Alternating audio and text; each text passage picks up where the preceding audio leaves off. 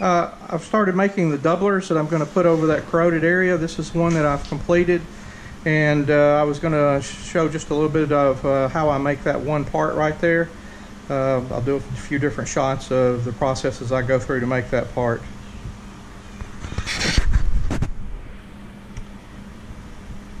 With the tools I have, this is how I'm making this part. If you have different tools, you can probably make it a different way.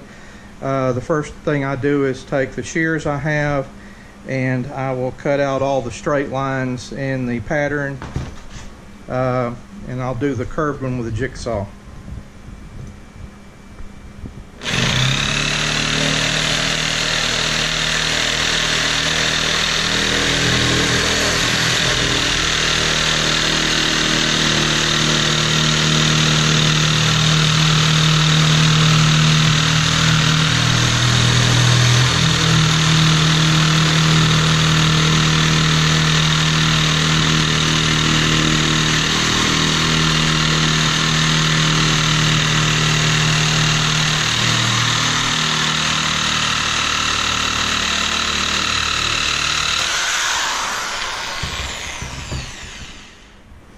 Okay, I've made all my straight line cuts with the shears.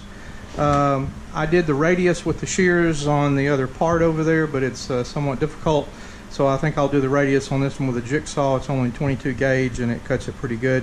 Just makes a lot of noise. So for the notches, I've drilled some holes in the corners of the notches, and then I take the jigsaw and finish cutting out the notches. I'll demonstrate that.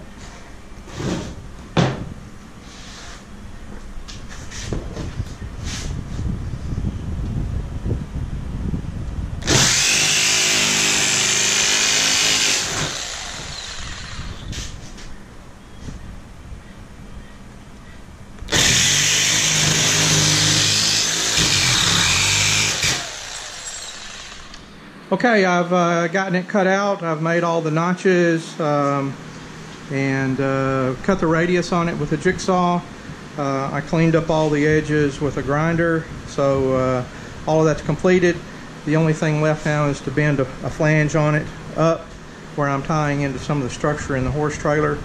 And I don't have a brake to bend those with, so I have to improvise with what I have.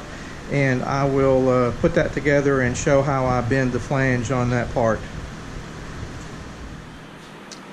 Okay, I've gotten this into a fixture that I've kind of put together to bend the flange.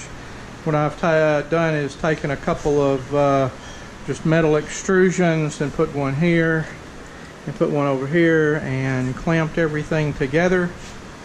And I will take a hammer and a wood block and work that down to form a flange. It's not as good as a brake, but it will get the job done.